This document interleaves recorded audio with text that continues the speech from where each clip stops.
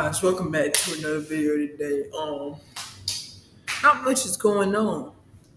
I couldn't go to school today for no reason. I mean, people don't like me because of my hair and shit. They hate my hair. Currently on my dirtbag, I got school tomorrow and shit, y'all. I don't want to go to school because everyone's gonna be beating me up and shit, y'all. I don't know what to do. Like, my gum was just throwing up all over my head, y'all. Guys, I currently just snuck into someone's house. I'm literally downstairs. Hopefully I don't get caught doing this, but people hate me in school. Society hates me. I don't know what's been going on, but some shit's been happening, man.